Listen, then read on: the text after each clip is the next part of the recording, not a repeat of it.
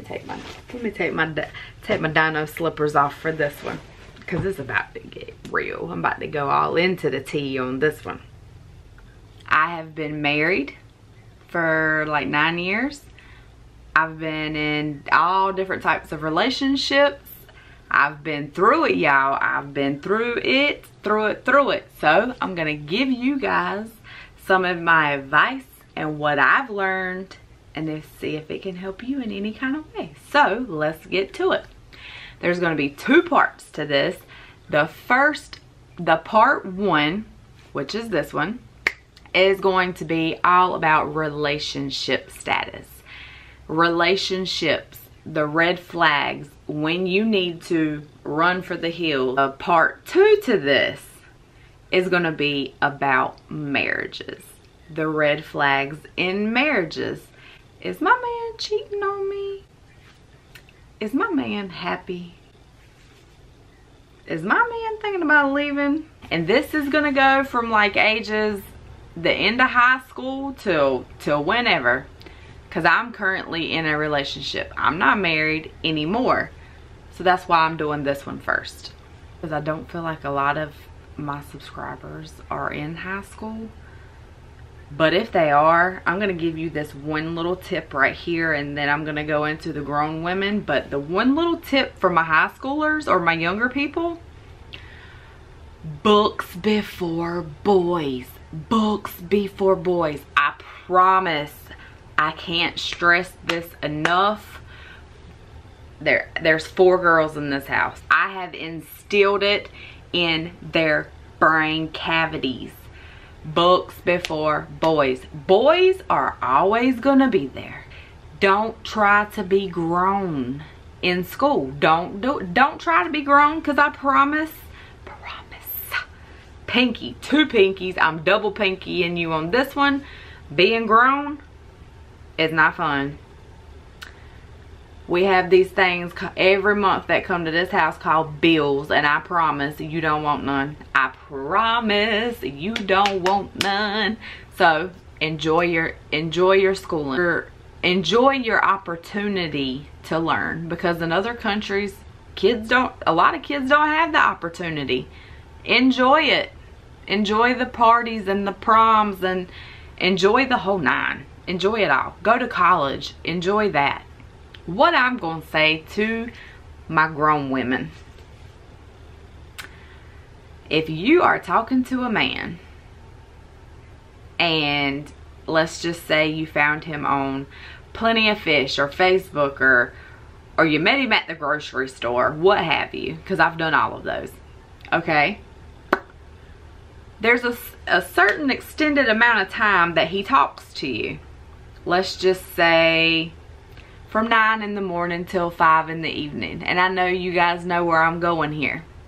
If he talks to you continuously, ding, ding, ding, ding, ding, ding, ding, 9 to 5, around 6 o'clock, your phone is dry. Your phone is dry. You're sitting at home like, where is he? Why isn't he talking to me now? Wonder what he's doing. Bob is at home with his family. Yes, he is. Bob is at home with his whole wife and his whole 4 children, because this man has a whole family at the house. Every woman sees a man and she's like, I could save him, or I could change him, because that's what us women want to do. We want to save everybody. You know what? Bob don't want to be saved. Bob is married to Linda and they are happy. He's telling you he's not happy, but he is. Start asking questions. Bob, why don't you talk to me after 5 o'clock? What's going on? What is it? Because you're still delusional. You have no idea at this point. You're just like, maybe he's just busy. He's got 4 dogs he's taking care of, and he lives on a farm, and he's bathing the horses. You just make all kinds of assumptions, because you're trying to see the good in him, but deep down you know. Then you get a phone call, ring-a-ding-ding. Hello, hi, this is Linda. This is Bob's wife. Who are you, and why is your phone number on my husband's records? So there you are. You are put in that predicament. that is like red flag 100. That is like red flag 1, 2, 3, and 4. Run for the hills. Get the HE double hockey sticks out of there, because all this, like everything from this point on, is just going to go downhill, and lots of feelings are going to get hurt, because you're going to end up falling in love with Bob.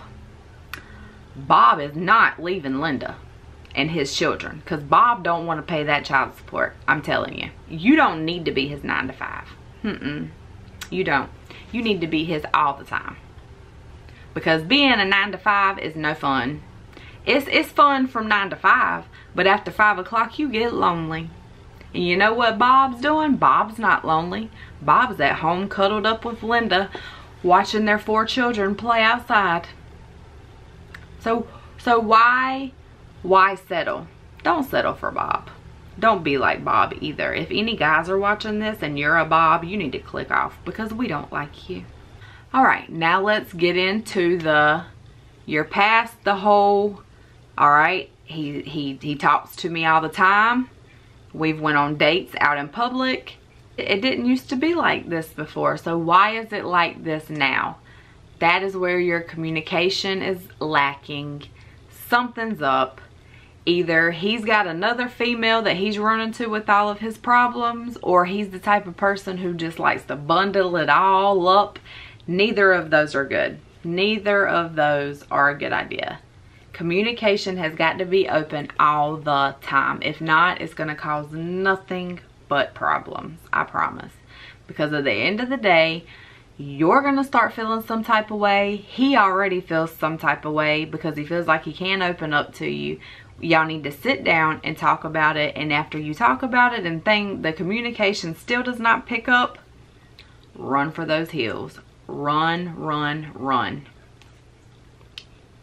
The next thing is about family. If his family or his mother does not like you, wait, back up. If him and his mother do not have a good relationship, if she don't love her son, she is not gonna love you. I promise you that. And you're not gonna have nothing but drama. I have been in the family drama. Oh my God. It is horrible. It is horrible. Which is part of the reason me and this person did not work out, was because of the family drama. Everybody gets sick of it and they just split and go their separate ways because it's too much. It's too much. So if him and his mama do not have a good relationship, he doesn't respect her as a woman, and if a man don't respect his mama, he ain't gonna respect you. That's the first thing you need to do, is look at how a man treats his mother, and then determine, do you want this man to treat you that way? That's the first thing. And you guys try to sit down and come up with the solution as to why they don't like you, and if you can or cannot fix it. And if it cannot be fixed, if it is just that broken to where there's no coming back, squash it. Squash it. Squash it. Because you know what? There are many men out here with families that have open arms. You know. The next one. If this man refuses to make you and y'all's relationship public, huge red flag. Like, you need to wave this flag. Huge red flag. I have been there and done that one too. And the reason that this person was hiding me was because his family was very well known in the town that we were from. We were 20 years old. I had a kid, because I had a kid young, you know, and I did not meet his family's standards, and he knew that. So he hid me, and I settled. Yes, I did. For a year and a half, I settled. Oh my God. Oh my God, that was so long ago. Do not be like me. Do not be like me. Yep, I never went to any of the family events with him. Never could figure out why. Never went to any of his family functions. Never could figure out why I wasn't invited to these things, me and my son. Never spoke to his parents, you know, never went to his house. He always came to mine really late at night. We never went to, never, ever, in a year and a half, y'all, never went on one date. Never went on one date. I was so stupid. Oh my God, I was so stupid. This is a hard video to make because now I'm looking back and I'm like, girl. But he knew better than to bring home a 20-year-old girl from Ashley Heights with a baby. He knew better. I did not meet his family's standards. So if he will not make y'all's relationship public, something's wrong. Either he feels that you don't meet up to his standards and he feels like somebody's gonna have an opinion about it. Don't settle. Do not settle, because you're better than that. You are way better than that. I was better than that, but I didn't see it. I never saw it. I was just like, I want to be with him. I don't want to be a single mom. I don't want to be a single mom. Even though he's not the daddy of my kid, he stepped in there and he deserves me to be there. No, he did not. I deserved better. Me and my son deserved better. I didn't deserve to be thrown in a closet and hid for a year and a half. I deserved to once a month go out on a date. I deserved to be his Facebook profile picture girl.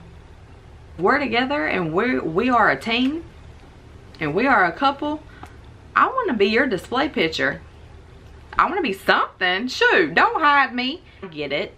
I understand that a lot of people like to keep their lives private. That's fine. Don't put everything on Facebook. I go by that rule. I don't put everything on Facebook.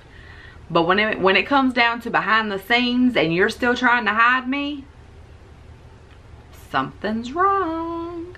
Run for the hills. Run for the hills. Here's an oldie but a goodie. If they cheated on their ex with you. First of all, let me just tell you, you was wrong for that one. I'm gonna just say that because, hey, been there, done that. I'm only speaking on things that I have been there, done that. Okay, y'all?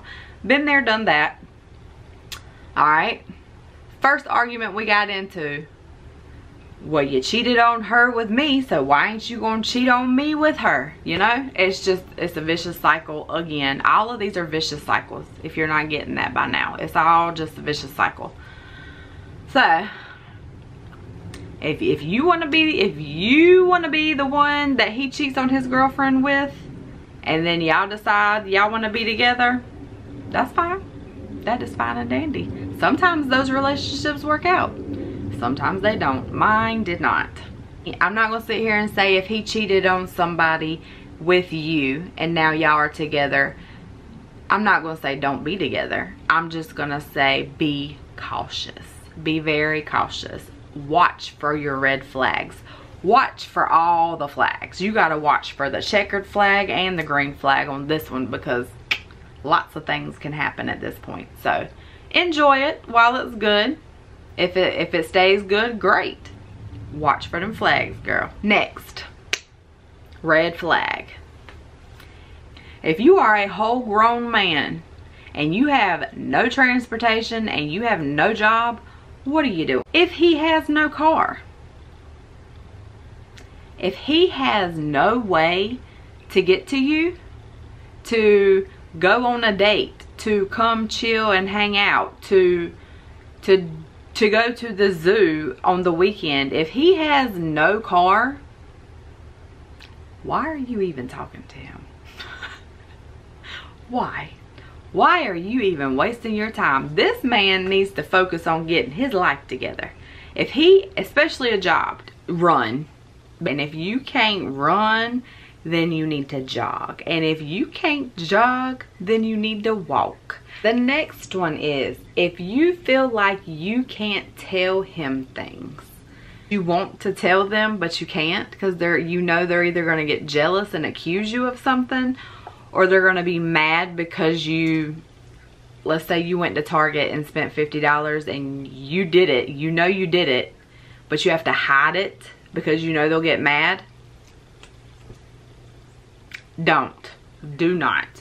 If they just got out of a fresh relationship and now you two are together and he is trying to move things along a little too fast for your likings, you are most likely a rebound. That's just what it is. If he is fresh out of a relationship, you two just boom, get together, and he's trying way too hard to move way too fast, he's trying to fill that spot. And the next best thing that comes along after he has came back to reality that him and this other person are done, he's gonna drop you like a hot potato and he is on to the next one. Been there, done that as well. But the worst part is he was not my rebound. I was single for a few months and got with him. He was fresh out of a relationship. I ended up being his rebound. So guess who gets hurt? You do. So I would take those. I would take the guys that are fresh out of relationships. I would take them very slowly. I'm not saying don't date them. No, that's not what I'm saying at all. They would be on turtle mode. Turtle mode. I'm not your girlfriend yet. We're friends. We're gonna be friends for a minute till you can get over what just happened. If they still communicate with their exes. If your boyfriend and his ex-wife, ex-lover, whatever, as long as there's an X in front of it, it's an ex, okay? If they do not have children together, if they have no ties together, why do they need to speak? No. Abso-freaking-lutely not. No. Don't stand for it. Don't stand for the we're just gonna be friends. No. Soon as that happens, soon as they approach you with the, oh, I was talking to my ex today, you better whip that head around, girl. Whip the head around, nip it in the butt. Nip it in the butt. Texting and talking all the time, then guess what? Then they're going to lunch together on their lunch breaks. Then guess what? You know what? Then boom. They get back together. They realize they weren't done. We weren't done. We just needed a break. So guess who gets dropped? You. If you want to be with me, you be with me. If you want to know what she's doing, you go be with her, okay? If he does not care to know about your past, if he really wants to be with you and is picturing himself with you for a long time, he's gonna want to know everything about you. Everything. If your needs are not getting met, he's not invested in your happiness. That's just point blank period. You're just kind of there. This is you, and the hand is him. It's like a claw. He picked you. He's just gonna sit you right here. He doesn't care how you feel, doesn't care what makes you happy, doesn't care if your needs are getting met, nothing. Doesn't want to take care of you, anything. You need to go on and pack your little bags and be gone. Be gone, poof. If you're talking to somebody, but every time you're together, he always has his phone. He may not always be on his phone, but he always has his phone. Soon as y'all split for the evening and he doesn't talk to you for 2 days, but then you think back and you're like, well, every time we're together, he always has his phone, whether he's on it or not. Because a lot of people, when they're with you, they're not on their phones, but some guys are. That's hit and miss. Either way is bad. If he's always on his phone when y'all are together, that's bad. But the fact that he's always on his phone when y'all are together, but as soon as you split, he don't answer you for 2 days, you are not top priority. You are not. And you need to be. You need to be top priority. Because you're worth it. If you don't feel important, you're not going to be confident in the relationship. You're going to feel like you're on the bottom of the pedestal and something's always going to come before you. And you don't want to feel like that. You really don't. I know for a fact it should not take you 3 days. 3 days to answer my freaking text message or my phone call. Because I know out of 3 days you've looked at your phone. So don't hit me with the I haven't seen it. Yes, you did. Out of 3 days, I know you done looked at the weather, the news, the Facebook, something. You've looked at something. You just didn't want to respond to me. You need somebody who you shoot them a text, hey, just want to see how your day's going. Instead of them texting you back, telling you they're having a great day, you want the one that's going to call.